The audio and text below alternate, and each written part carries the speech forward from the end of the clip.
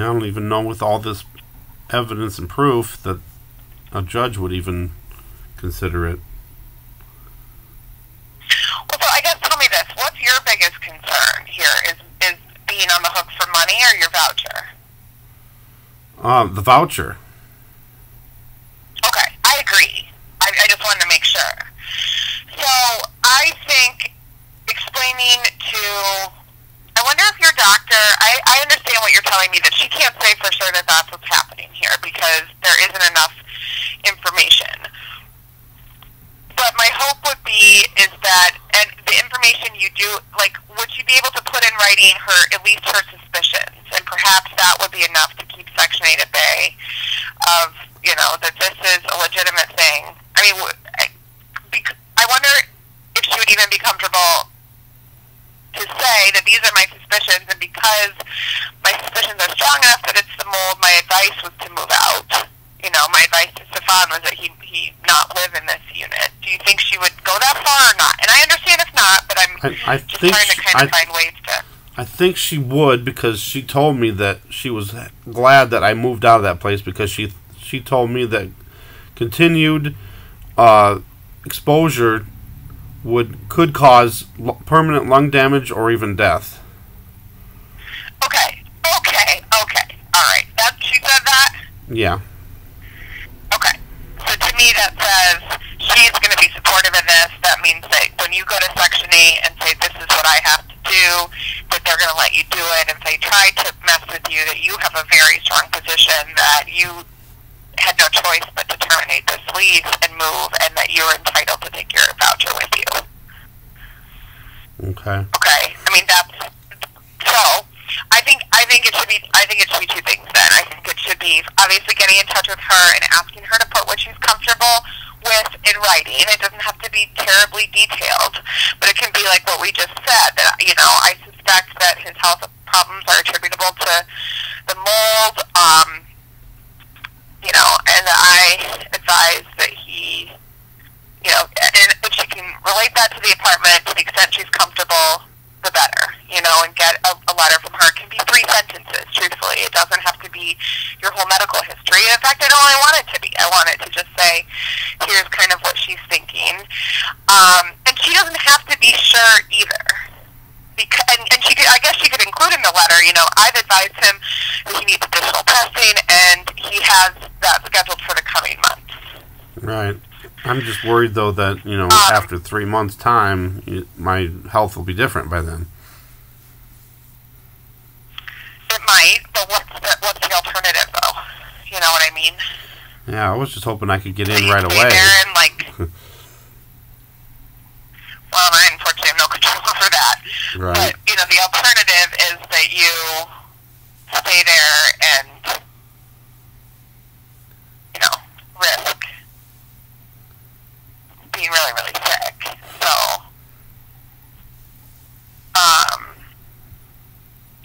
I think the best thing you can do, Stefan, is to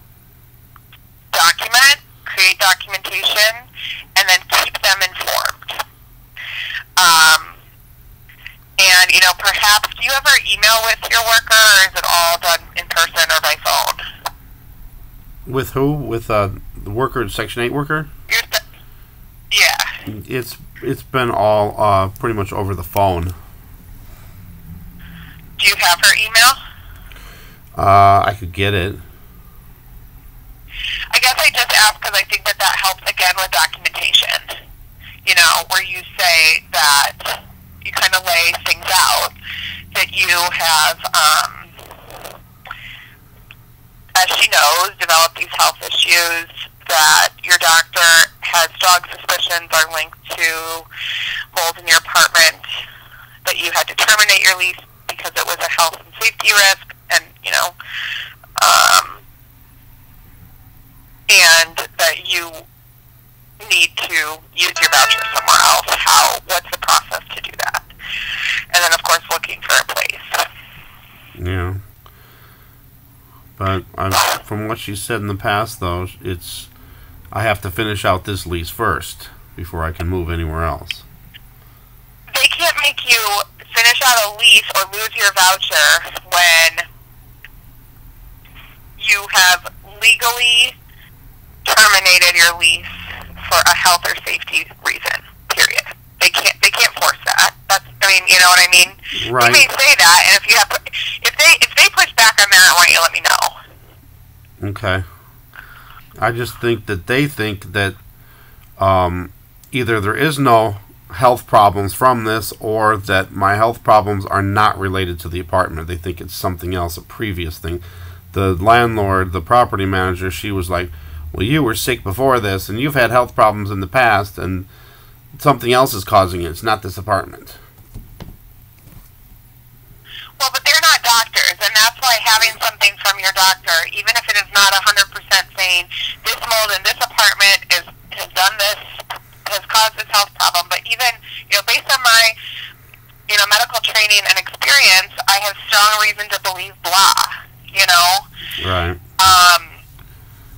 They don't get to decide over a doctor. Like, that's just all there is to it. You know, a property manager and a Section 8 worker don't get to say, you know, I don't believe the doctor. That just isn't how it works. And if that happens, I'd want to know. I think, you know, you get your ducks in a row with the doctor to the extent you can, that she's willing to give you something, and then, you know, provide that to them. They should not say no to that request, and if they do, like I said, I want to know about it. Okay.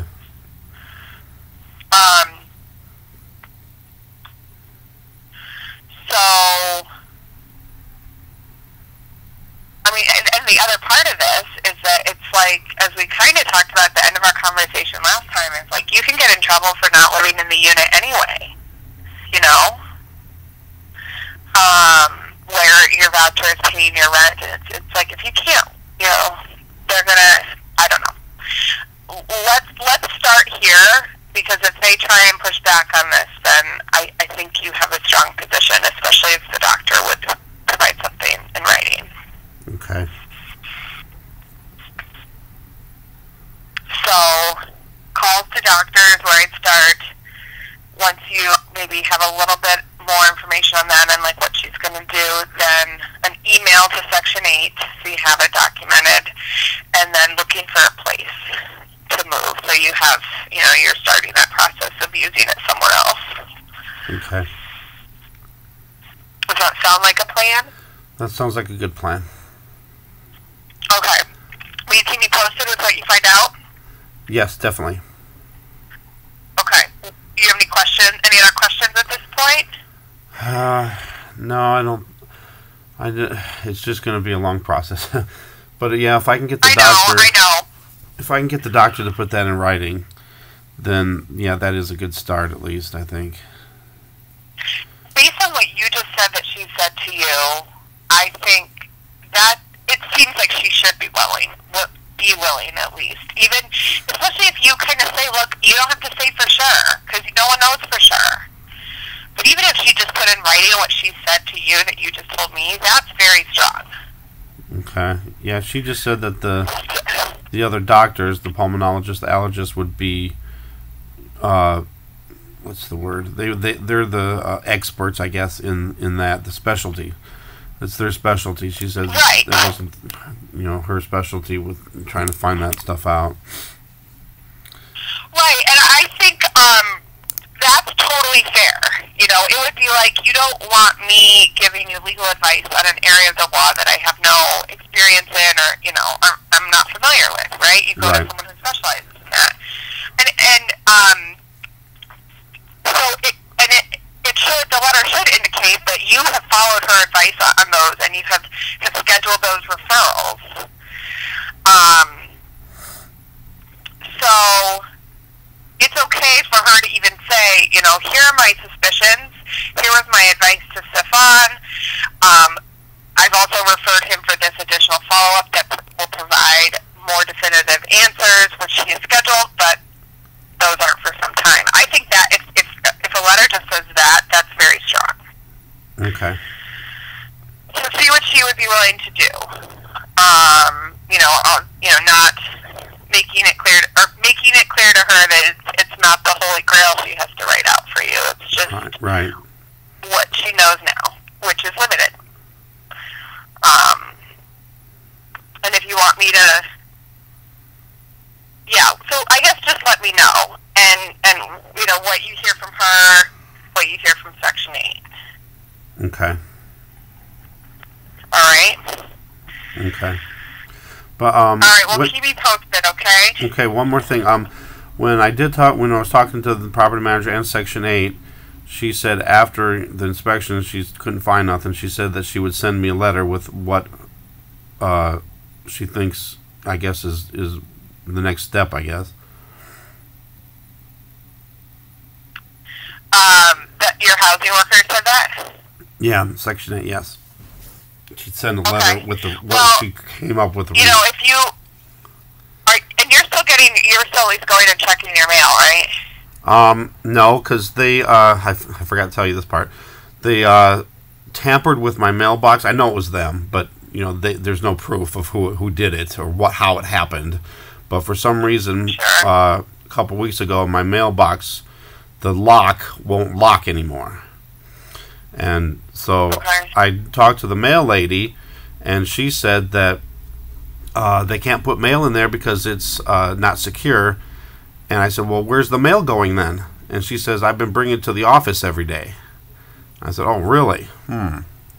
So then when I went into them and asked them about that, they said, no, the mail lady has never come here. We don't accept that. We don't do that, blah, blah, blah. And then they blame me for not telling them about the mailbox. Well, I just found out about it.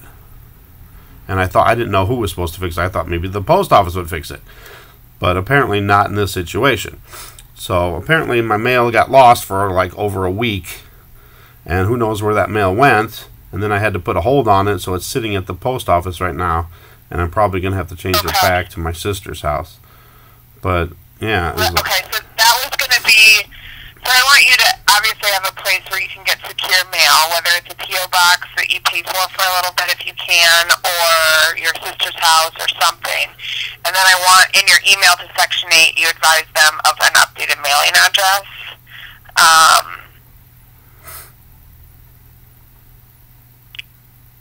I would say the safest thing is a P.O. box, if you can afford that for right now. It can only, you know, if only for a month or two while you're getting to your new place. And the reason I say that is because, obviously, so if Section 8 tries to terminate your voucher, they have to send you a letter in the mail, and you have a chance to appeal it.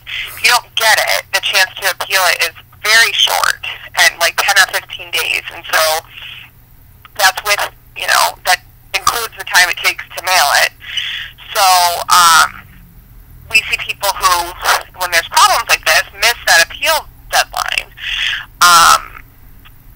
The problem with giving your sister is that I don't want to give them any more ammunition for trying to terminate you because of, you know, that you're not living there than we can. And I'm not saying I would use that because it falls under the same reasoning as everything else we've talked about. But it's also nice if you could just be like, I just have a P.O. box, please just send it there. Or, you know, update this as my mailing address and send any notices there and include that in your email to them, save documentation that you had notified them of that. And I would say probably the same is true with your landlord. Okay.